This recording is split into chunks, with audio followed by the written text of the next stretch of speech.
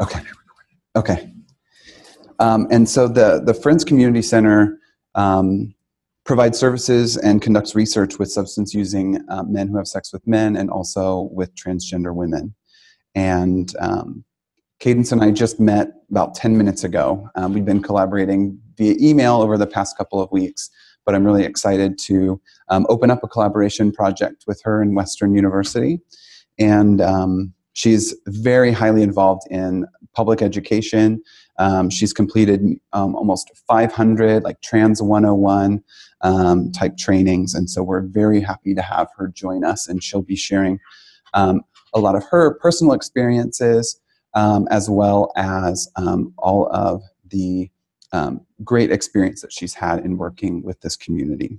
So I'm going to take the first 10 minutes or so and just briefly introduce some of the general concepts about how cross-sex hormone therapies are used for gender dysphoria. And the first thing I want to kind of talk about, did any of you guys catch this Time magazine cover? Have you seen it? So this, I believe, hit the newsstands around June, and it really thrust transgender issues really into the forefront of mainstream American dialogue. And so, do any of you watch Orange is the New Black? Okay, a couple of you guys, great. So, and kind of piggybacking along that bandwagon, I've been fortunate enough to, I was asked to write up an article that has just been released today in the California Pharmacist. It was just published today. I've got a copy of it up here if any of you guys would like to take a look at it. You can see it afterward, but so this was just published in California Pharmacist along with one of my colleagues at the College of Pharmacy, Emmanuel Schwartzman. And in that we talk about communication pearls for communication with transgender patients. So the first thing that what to do is just establish some definitions. So gender dysphoria is psychological distress that's caused when an individual's natal sex, the sex which they were classified or assigned at birth, is not congruent with the sex that they personally identify with and have their gender identity in. And so this diagnosis does need to be made by a mental health counselor before seeking any medical intervention. And individuals who are seeking sex reassignment it's recommended that they live as their desired sex for at least a year due to some of the permanent effects that can result when these hormones are used. So the medical interventions that we'll be talking about are the first two that are here on this slide. And those are the cross-sex hormone therapies, or CSHT. And for trans women, we can use estrogens as well as anti-androgens. And for trans men, testosterone through androgen therapy can be utilized. We won't be talking about sex reassignment surgery, but there are several options for sex reassignment surgery, and those are all listed here. And there are also options available for adolescents who are just undergoing and are just starting with puberty. And use of these GnRH, or gonadotropin-releasing hormone analogs, can delay the onset of puberty and can delay some of the formation of secondary sex characteristics that might be troublesome toward that adolescent. But we'll be focusing just on the cross-sex hormone therapy today. So the first one we'll discuss is the estrogens. There are a couple oral preparations which are commonly utilized, estradiol valerate, as well as the 17-beta estradiol. In the past, like prior to the 1990s, another form of estrogen, which is used today currently in some birth control formulations, is ethinyl estradiol, and that's much more of a potent estrogen. It's about 15 to 20 times more potent than is the estradiol. And it was thought to result in some more cardiovascular adverse effects than does the currently utilized estradiol without sacrificing any of the beneficial effects on some of the physical characteristic changes. There are also intramuscular preparations which can be utilized that provide more convenient dosing of just every other week or every week without having to take a pill every day. In addition to estrogens, we can also utilize anti-androgens, and there are 3 oral preparations. Spironolactone is probably the most commonly utilized one, and this one is an inhibitor of testosterone synthesis. There's also cyproterone acetate, as well as finasteride. And these are all work to block the effects of testosterone. With the cyproterone, it's a competitive antagonist of dihydrotestosterone, and finasteride inhibits the 5-alpha reductase, which converts the dihydrotestosterone. And so it can result in some significant decreases of testosterone. And then the last 4 products which are on here are the gonadotropin-releasing hormone agonists. And these products work through the use of a negative feedback loop and inhibit the secretion of estrogen by the ovaries, as well as testosterone by the testes. So we can utilize dual therapy in the feminizing hormones. So some of the physical effects that can be manifest are decreased spontaneous erections, and so in trans women who take these medications, they'll notice a reduced volume of ejaculate, and their sperm may no longer mature. And so because of that, we do have to assume sterility. And so there is a possibility that there can be some sperm banking that's done before initiation of this therapy. If the individual does wish to have children, because we do have to assume sterility once we utilize these hormones. But we also do need to be aware of the fact that pregnancy can still occur through vaginal intercourse, unprotected vaginal intercourse. And so even though we assume sterility, it's not a guarantee. And so we would want to counsel on appropriate birth control during vaginal intercourse. Also, patients may not be able to achieve a full erection after prolonged use of these hormones. And so they may not be able to achieve penetration. And these trans women will also experience a reduction in their sex drive as well. The second thing that's listed here is reduced testicular size. That might decrease by about half, but they'll still need to undergo routine checkups to make sure that there's no cancers or anything like that, just as a natal male would. There's an increase in the ratio of body fat to muscle mass. And so fat is redistributed from the buttocks, hips, and thighs, and is it's redistributed from the abdomen onto the buttocks, hips, and thighs. And so patients may also notice reduced muscle mass in the upper body, but this is reversible if we were to discontinue use of hormones.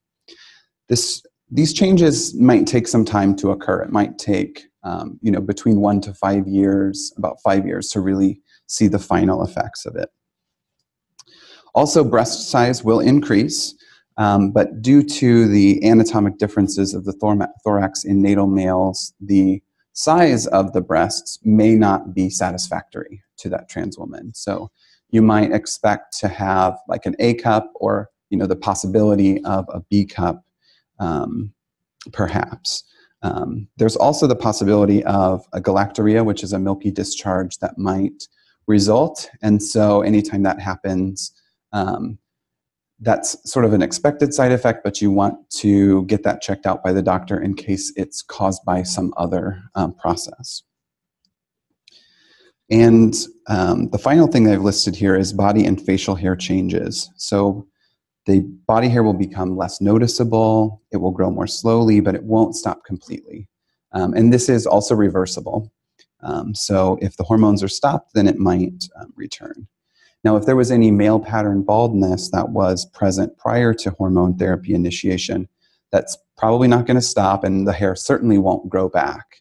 And so these changes on body and facial hair do take the longest, and the onset of these effects would be about 6 to 12 months after starting. There are some physical effects that are not changed by hormone therapy, and these would be hair on the beard and mustache. That will grow more slowly, certainly, but it's not going to go away. The pitch of the voice will not rise, and also the Adam's apple will not shrink. So these are some of the effects that are not going to be manifest through the use of the feminizing hormones. When it comes to safety, there's really so much of a paucity of data about the safety of these medications. With risk factor, with bone fracture, there's a possibility that there might be more of a risk of osteoporosis and bone fracture, and so we do want to check the bone mineral density in these trans women who do have risk for osteoporosis. There's also, as you would imagine with the use of estrogens, there's an increased risk of thromboembolism. And so there is sort of a contraindication about utilizing these estrogens in women who have, trans women who have experienced like a venous thromboembolism or a VTE in the past. Although it's sort of like a soft contraindication because discontinuing the use of these may cause more distress and may actually put the woman at more of a risk just because of the psychological effects of withdrawing the hormones than any VTE would. And so that's a conversation that needs to take place with the physician. Cardiovascular disease, with the older preparation of the estrogen, which we don't utilize anymore, there was a 3.6 times more of a risk of cardiovascular disease. And there's just not a whole lot of data with the newer estradiol preparations that are used. And so the thought is that we just need to monitor blood pressure, glucose, and lipids just as you would any other person. And cancer rates do appear to be similar to natal male. And so we're going to recommend the same breast cancer screenings as we would for natal females and the same prostate screenings as we would for natal males. Because the prostate will still be present, and that is, removal of the prostate is not something that would be considered in a sex reassignment surgery. And the androgens are a lot simpler because it's really only one medication that we would use, and that's testosterone. There are several formulations that can be utilized, the oral, intramuscular, or topical preparations. And the physical effects that would be seen by the testosterone would be a voice deepening, and this is permanent, and it would generally occur within the first 6 months.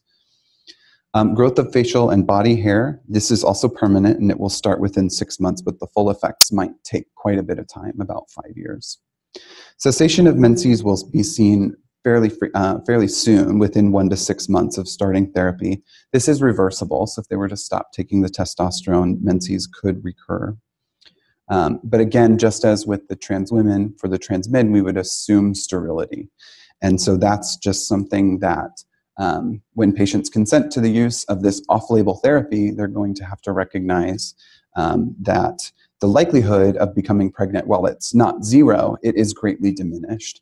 And so we would need to, consider the possibility of egg harvesting if there was any desire for children in the future. Also, there can be a slight atrophy of breast tissue. They really won't shrink all that much, but they might appear slightly smaller.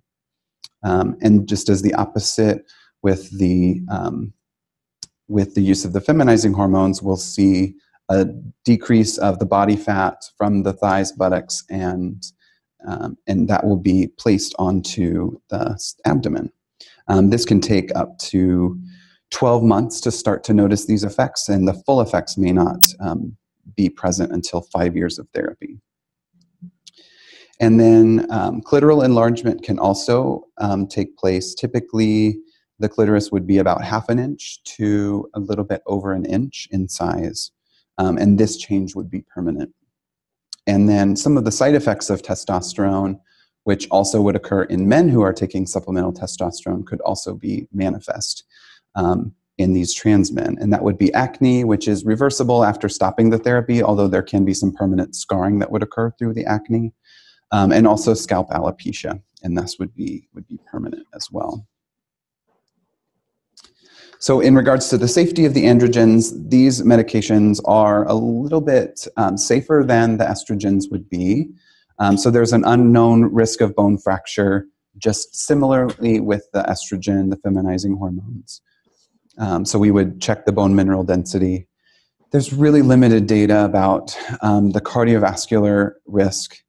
Limited data does suggest that use of testosterone does worsen the lipid profile, but whether that manifests in a increase in heart attacks, strokes, is something that's really an needs ongoing research.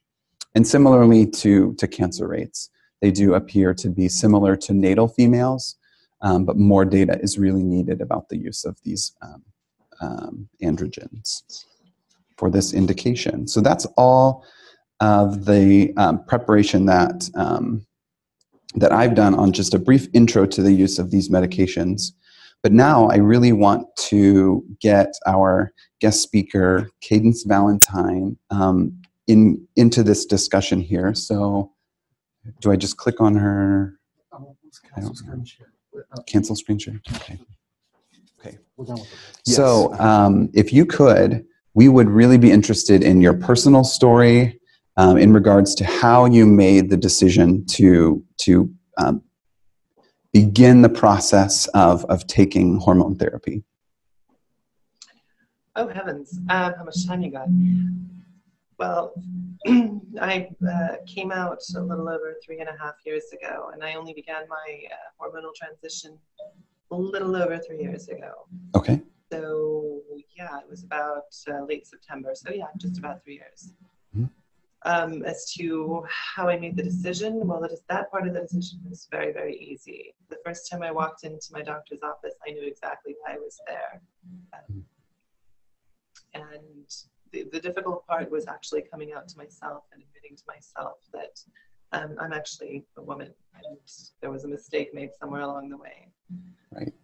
So, yeah, I came about at an interesting turning point when it comes to treating trans patients, because I don't know how many of you know this, but just last year, in last May, the designation for what we fall under in the DSM, the Diagnostic and Statistical Manual, that the APA uses, it changed from gender identity disorder to gender dysphoria, which is the classification that we're talking about today.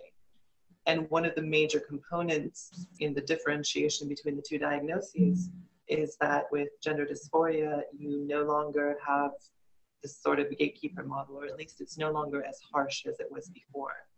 So I think you spoke about having a recommendation for a 1-year what was called a real life test prior to prescribing hormones. That no longer exists.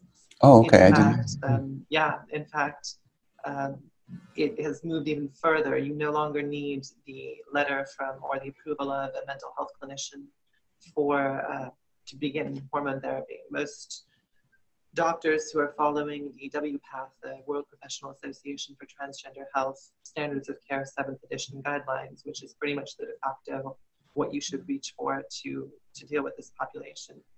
They're following what's called an informed consent model. So a patient can potentially walk into a general practitioner, get referred to an endocrinologist, although a general practitioner should be able to, with some knowledge and experience, or some knowledge and education, prescribe these medications and not have to have a mental health professional be involved. Would you, is that something that you would recommend to any patient who you are counseling, though, to just go into their routine, primary care physician's office, or would you recommend that they see someone who's got a bit more experience in the use of these hormones? I would definitely recommend to go see someone who has a little bit more experience. My specific situation, I had my entire transitioned through my insurance, Kaiser Permanente. That was very unique, especially at that time, because most insurance providers in the United States would blanket exclude any type of trans coverage. It has only been in the last year or so that myself and a group of others here in California have fought that to success. We finally have organizations such as Kaiser, Anthem Blue Cross, and Medi-Cal covering most of these services, up to and including gender confirmation surgery. I hate the term SRS, that's just me. Okay. But for me, I was very fortunate because the endocrinologist that I came across, she has been with Kaiser for a couple of years, but prior to that, she was with USC Health, and she actually was the one who started their trans health clinic on site, because up until her, all the trans women were lumped in with the HIV patients, which you can probably understand how problematic that would be. Mm-hmm. So she's had some experience in cross-hormone therapy, or hormone replacement therapy, as most in the trans community call it. So she kind of knew where to start me off. Not many of my sisters have had that good fortune. A lot of them have gone through either DIY because of lack of insurance coverage. They've gone through insurance coverage sporadically where they're facing doctors or clinics where they have no experience and they're trying to prescribe as they would for a postmenopausal woman. Mm-hmm. Or they're just prescribing wacky dosages at wacky intervals. So I've had a fairly smooth transition in that regard, but I can't speak for everyone in the community, and a lot of them that I've talked to that I can speak for have had a rough patch of it. So walk us through that. Now that we are in this informed consent model, walk us through that document that you had to have signed. Was that something overwhelming? Was that something that you... Well, it wasn't even really a document that I had to sign. For me, like I said, I started right at the turning point. So I still went through the old process of seeing a mental health professional and being referred to an endocrinologist from there and going through that process. So, but I've, assisted many people in my community in their transition and getting started there. And for them, for example, the St. John's Clinic, St. John's Child and Wellness Clinic, they have an excellent transgender program that they just started this year. And they operate exactly on that, on the informed consent model. So for example, a patient would come in for the first time, visit with the care coordinator, who would kind of walk them through and have them explain in their own words what this is that they want to get into and what effects they're expecting, and if they understand the long-term effects of this exposure. And then they see a doctor, they get their blood drawn. Once the levels are checked, they come back for a second visit and they get their prescription. So which hormones did you start with when you first started? My doctor offered me pretty much, as far as estrogen, she offered me a couple different choices. Because obviously, as you explained, there's oral, there's oral sublingual, there's the patch, there's, we don't really use estrogen creams, they're not really effective. And then there's the intramuscular. And I wanted to do oral because I wanted to be an agent of my own change. So I wanted to have that, physical taking a pill every day type of thing. And I wasn't too keen on needles. But what I found out, she started me on very low dosages of both spironolactone and estrogen. My initial estrogen was, Premarin, there we go. And she started me off on the lowest dosage, and we slowly, checking levels every, I think, month or two, we would increase. And what we found was that I have an amazingly good liver, and as such, it was producing a very high volume of sex hormone binding globulins. So the estrogen wasn't really taking effect, and weren't really seeing levels increase. Mm-hmm. So after about, I think, 7 or 8 months, I switched to estradiol valerate, 20 milligrams every 2 weeks, and that kind of did the trick. That did it. But as far as spironolactone, I took that all the way up until, I believe, 2 or 3 weeks prior to gender confirmation surgery, and that knocked my testosterone into the basement. So what were some of the effects which you noticed within the first 6 months of taking the hormones? Well, let me preface it with this. In the community, we have a wonderful saying when it comes to hormone therapy and what to expect. It's called "Your mileage may vary." Mm. So depending on, so many different factors, your genetics, your age, your predisposition, whatever it may be, you're going to get very, very, very different results. And unfortunately, as you stated many times during the presentation, there isn't a whole lot of data to rely on as to what medication, what dosage would be the most effective for a given individual. But specifically in my case, we rely on so much on looking at the physical changes in breast size, changes in skin texture, changes in body hair, things like that. That many times, and I rarely hear this in discussions about hormone therapy, we're not really talking about brain chemistry changes. We're not talking about the effects of that. We're not talking about emotional changes. Mm-hmm. For me, one of the first things that happened was, and this was probably within the first 2 weeks to a month, I completely lost any scent to myself. So I didn't have, you have a certain odor to yourself, mm-hmm. Especially when you sweat, a certain secretion. That completely neutralized, which was really bizarre. Mm. Then I would say the second thing that I noticed was the softening of the skin. Those who are cisgender, so who are not trans, cisgender males, who do not go through hormone therapy as trans women, they obviously have thicker skin, thicker, rougher skin. So that's one thing I noticed, that my skin definitely felt a lot softer. I did notice some breast tissue growth, but that really didn't kick in until we started the injectables. And even then it wasn't that impressive. Some of the data coming out of the Papillon Clinic, Christy McGinn's clinic, who's a surgeon and treats trans patients in Philadelphia, is that most trans women, over, I believe, 80% in her study, do not develop past Tanner stage 2 as far as breast development. Mm-hmm. So, hormones are great, but you're not really going to see a whole lot. And that's, side note, why I'm working so hard with certain health insurance companies to cover breast augmentations, not as breast augmentations, but as breast reconstructions. But specifically to my case, and this is kind of what I was alluding to with the emotional effects, one thing that I noticed, and this has been fairly similar with a lot of people that I've talked to in the community, about between 2 to 6 months, and again, it varies per person, but all of a sudden, and this goes both directions, both male to female and female to male, you start to really lose your coping skills.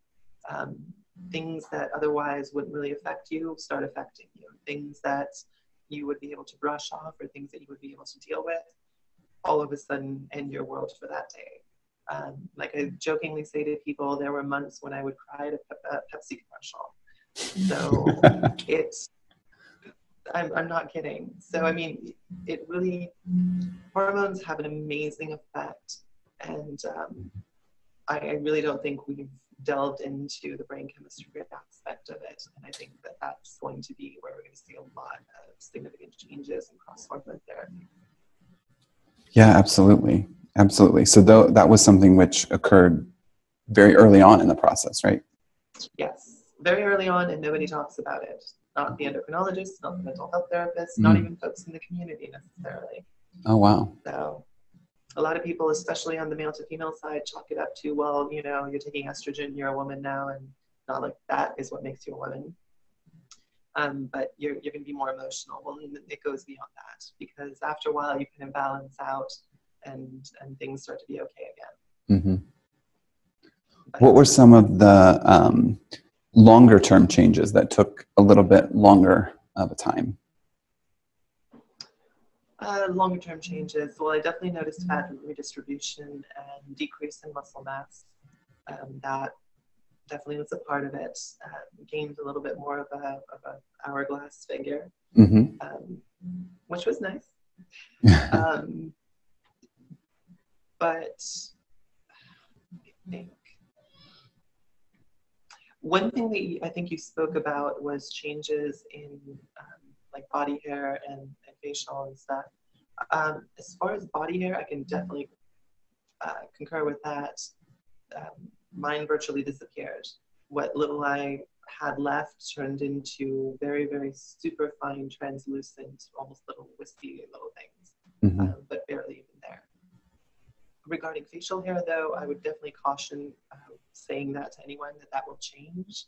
That, from my experience and from those that I've spoken to, that really doesn't change. So one hidden cost of transition is going to be the probably hundreds of hours of laser hair removal and electrolysis on the facial hair region to neutralize that at considerable expense. Mm-hmm. Yeah, so tell us about some of the challenges of cost and some of the healthcare related barriers. You'd mentioned that you were fortunate that Kaiser was so helpful in terms of payment, but I know that's not true for absolutely everyone. So what are some of the healthcare related barriers? Oh, right. No, it's definitely not true. And, you know, I work with Kaiser on multiple levels. I help them develop their protocols on treating trans patients. I'm working with them on a long-term study in conjunction with Emory University and the Veterans Administration.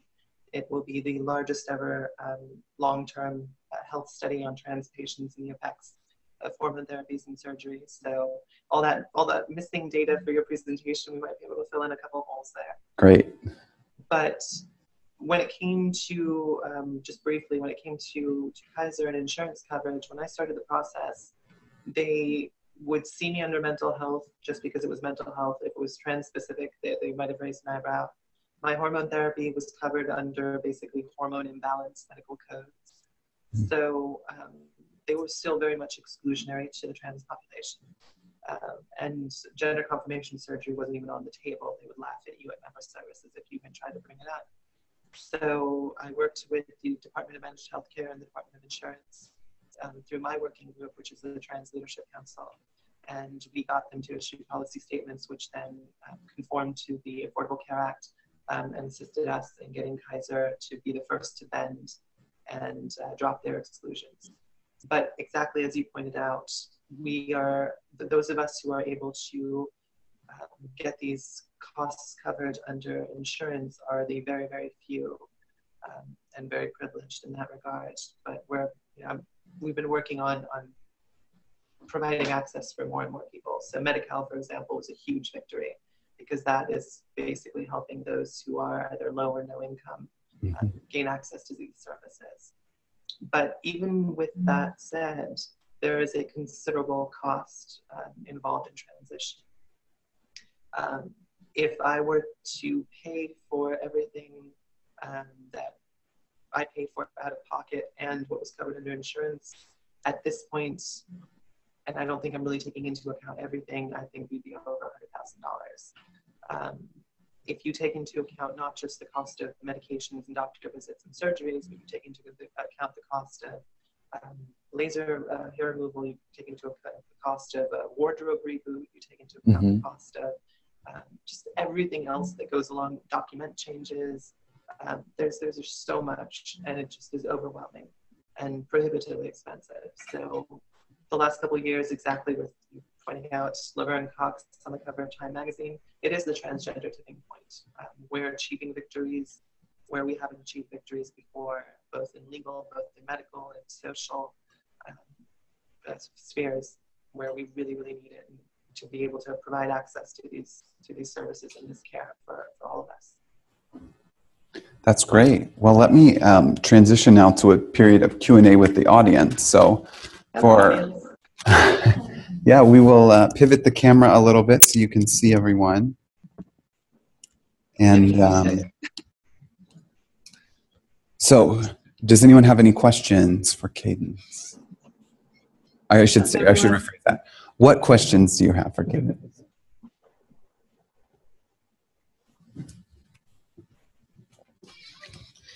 Hi, Cadence. Thanks so much for being with us. This is really awesome talk. My question is, so if we intend to go into the, like, as a healthcare provider, not specifically focusing on trans medicine, what steps do you think we could take if somebody walks through the door to make you more comfortable, or to not make some of the mistakes that maybe people made along the way for your journey, if we're not, specifically focusing on this subset of medicine? Well, first things first, regardless of whether you're focusing on this or not, we're more than likely going to walk through the door. And more than likely, in most cases, you're not going to know unless we disclose. The first assumption of a medical provider is that they're going to somehow receive some sort of training that makes it so that when a trans person walks through the door, immediately their cultural competency handbook opens up and they know exactly what to do. That's not the case. The idea is to treat everyone the exact same way and make sure that you're treating every patient with that in mind, that you might be treating someone who is trans. I don't know what specific field you're interested in going into, but for example, not using gendered pronouns right off the bat with any of your patients, it's unnecessary. Saying Mr. or Mrs. or Ms., it's absolutely unnecessary. Recognizing the fact that not every patient that you're going to have is going to look like me and you can assume a pronoun. So there are a lot of folks in the trans community who do not fit on one or the other end of the binary spectrum of male, female, or man or woman. So there's going to be people somewhere in the middle. So recognizing the need for gender neutral pronouns is very, very important. And also make sure that when you're treating someone who is trans, who has disclosed that information to you, you're not asking them any inappropriate questions. Basically, if you're not going to ask your cisgender patients the question, you shouldn't be asking your transgender patients that same question. Does that make sense? Yeah, so some of the questions might be like, what's in your pants? You would never ask that to a cisgender person. Right. Or, like, for example, every time I visited my doctor for probably a good 2.5 years, they would remind me that I need to get a pap smear. Well, that's fantastic, but it doesn't really apply. At least it does now, but it didn't apply then. So things like that, it's important. Being able, though, to talk to a trans man, so basically someone who was assigned female at birth, but is now identifying as male or man, being able to talk to them and say, it is time for a pap smear. Yes, they might identify as a man, but they still anatomically possess the organs that would require, or vice versa, a trans woman who would require a prostate exam. So these are definitely important things that you need to acknowledge. And by the way, one other thing I wanted to throw out there, like your presenter said, I've done about 500 or so trans one-on-one type trainings for various classrooms and boardrooms and not so much rooms. So one of the ground rules that I have is please ask the questions. There's no such thing as a stupid question. I'd rather you ask me and get that answered here today in a professional, almost clinical setting, rather than you have a whoops moment with the client, because that could be hugely problematic.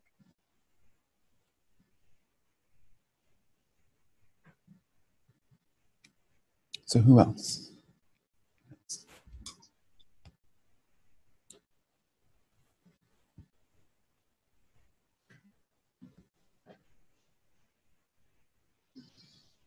Nothing's off limits here. William? Nothing's off limits, go for it. So do you have like resources where those who are unable to afford, like, say, I've met a lot of undocumented transgender patients in my field of work back in the day, and they were always looking for some type of resource. So your community center offers that type of resource for someone that doesn't have the means or whatnot. And like as far as family counseling, and as well as going through the process. Well, our community center is not, it's not a typical drop-in center. So we have very focused, specific services. The only thing that is drop-in for our populations is the HIV testing. But with that said, I know, I think I mentioned earlier, St. John's Family and Wellness. They definitely operate on a sliding scale, low cost. And I don't quote me on this, but I do believe that they do have services for undocumented folks. And that's very important to point out, that there is a very, very, very large intersection of trans women and those who are undocumented. A lot of them come to this country simply because of the fact that they face persecution or worse in their home countries. But other than that, I know Vienna Star, both in the Valley and here in Hollywood. Vienna Star offers services specifically to those populations.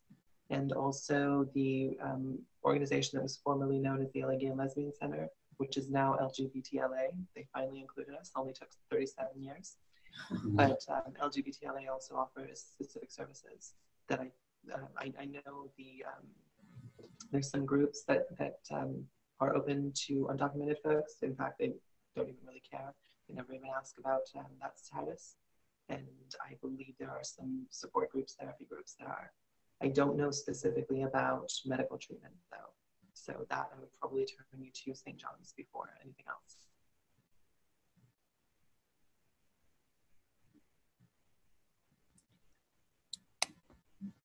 Hello, thank you for answering the questions. I'm going to try to grow off the question that was asked earlier. As a student pharmacist, my question would be, is it appropriate, would it make the patient uncomfortable if when dispensing these medications, we asked if all their concerns have been addressed and if they would feel comfortable speaking to it so that we could make appropriate referrals or consult them specifically for questions that they may have or specific to the process of the medication that may be necessary for that patient. I don't know if I made my question clear. Crystal clear. I can answer that in one very simple way. The way you just described that is the way you would ask any patient, whether they're trans or cisgender. And by the way, I don't know if everyone knows, again, what I'm saying when I say cisgender. Just like straight is to gay, cisgender is to trans, so it's the majority. If your sex assigned at birth matches your gender identity or correlates with it, you're cisgender. But that's a question you would ask any cis patient, so absolutely, that's appropriate. Although I will say, hopefully, by the time a patient reaches the pharmacy, they've already gone through that with their primary care physician or endocrinologist, and they kind of know what they're getting into. Otherwise, that's a bigger problem than, yeah. Right. I don't know if that answers your question. Okay. Hi. We talked about how like a year ago or however long ago, it was necessary to talk to a mental health professional before starting the treatments, and now it's no longer necessary. Do you think that it's usually beneficial that, like, as a general? You're breaking up. Oh, what? Sorry, you were breaking up a little bit. Oh, okay, sorry. Like like for a family doctor, for example, do you think, because you talked about how it'd be good to go to a like a physician that has more experience with this, but do you think, how important do you think the role is of a mental health provider, since it's not required anymore? So if you look at the designation differences between gender identity disorder, which was classified as a mental disorder, and gender dysphoria, under gender identity disorder, you had a diagnosable condition that needed to be treated. Under gender dysphoria, you still have a condition that needs to be treated, but that's not what the mental health provider's role is, to treat that. Their role is to make sure that there aren't any other issues, any other comorbidities that are in place, mental health comorbidities, that might hinder the successful transition of that patient. So whatever else might be going on, that's what they need to focus on and leave the gender dysphoria component to the medical professionals. Now, granted, even though the new model calls for informed consent and it calls for a medical doctor, an endocrinologist, or a primary care physician to be the one that guides the patient along that path, it is still highly recommended. And most trans folks who have access to mental health services do access those services. So it is highly recommended that you see at least an MFT or LCSW or a psychologist if they're available. But again, there's another aspect that is problematic because historically we as a community viewed the mental health profession as a gatekeeper, and we had to do the exact right song and dance for them to be able to get hormone therapy. There was a long period under gender identity disorder where if you were a trans woman and you were not attracted to men, so you were not identifiable as heterosexual, they would not allow you to go on hormone therapy. So that stigma is kind of starting to erode, but it's going to take a long while. And it's really important. And by the way, if you want, please all of you write this down.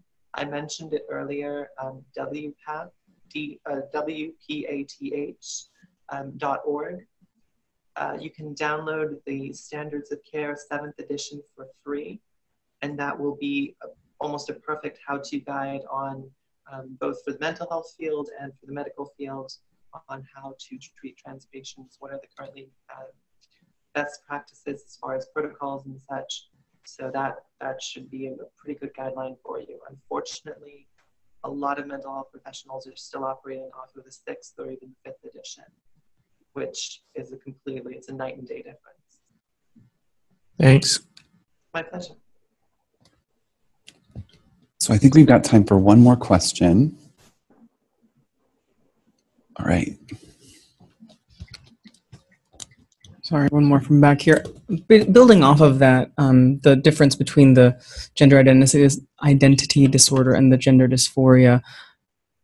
What is your take on that? Was that, I mean, it seems like you think that was a positive change, and I guess what would you prefer to have happened, or in a perfect world, would there be no DSM diagnostic criteria, or would there be some, and how would it look? Or just if you could comment on your opinion on that, that'd be really great. Thank you. Wow, you just asked a $64,000 question. So there's a lot of controversy about having a diagnosis in the DSM in the first place. Gender identity disorder, the leap from gender identity disorder to gender dysphoria, which took nearly 25 years to actually finally get there, is definitely a step in the right direction. But I don't think in 2014 it was enough of a step in the right direction. It's a double-edged sword because although those of us in the community who are diagnosed with this would like to see it removed from the DSM as any type of mental health stigma, at the same time, if it's removed from the DSM or removed from any type of medical diagnoses, then insurance companies might not be covering it. So there's that kind of trade-off. I'm interested to see where the next step is going to be for the DSM-6, which obviously is a ways off. But in the meantime, the WPATH guidelines have kind of filled that gap. It's taken the edge off the stigma. Having informed consent where patients are given back their self-agency is probably the most important step. Because honestly, by the time a trans patient comes to you as a medical professional, they're not coming to you to figure out what the problem is. They know what the problem is. In fact, they know what the solution is. And they just want you to help them medically and not try to figure out for them whether this is what they really should be doing or shouldn't be. Trust me, it is by far, and I'm not overstating this, the toughest decision you will make in your life. Because with the social stigma that most trans folks face, the economic disparities that we face, the hate crime statistics and violence that we face, deciding to, realizing that some mistake was made at your birth and deciding to make a change on that, it doesn't get tougher than that. You're risking losing absolutely everything, including your own life, unfortunately. So by the time they're sitting in your chair, sitting across from you, telling you, this is why I'm here today, don't minimize that. Embrace that and help them work with it. Well, thank you so much, Cadence. Let's give her a round of applause for joining us today. Well, so it's great to meet you. Hopefully we can have more sessions like this in years to come. So thanks so much, and we'll sign off. All right. Thanks. Bye, everyone.